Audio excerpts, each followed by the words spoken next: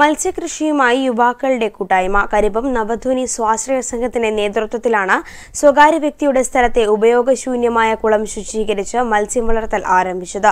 കുറുമാത്തൂർ ഗ്രാമപഞ്ചായത്ത് ധനകാര്യ സ്ഥിരം സമിതി അധ്യക്ഷൻ പി രാജീവൻ മത്സ്യങ്ങളെ നിക്ഷേപിച്ച് ഉദ്ഘാടനം നിർവഹിച്ചു.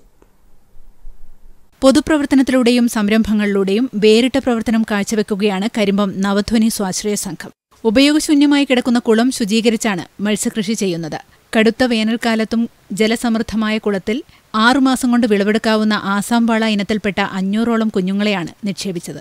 അടുത്ത ഘട്ടത്തിൽ മത്സ്യകൃഷി വിപുലമാക്കുവാനാണ് ഉദ്ദേശമെന്ന് സംഘം പ്രവർത്തകൻ വി രൂപേഷ് പറഞ്ഞു. ഈ കുളത്തിന്റെ കൺസൾട്ട് കിട്ടുവാണെങ്കിൽ നമുക്ക് പഞ്ചായത്തിന്റെ ഭാഗം ഇത് കല്ലെല്ലാം കെട്ടി നല്ലൊരു കുളമാക്കി തരാമെന്ന് പറഞ്ഞിട്ടുണ്ട്.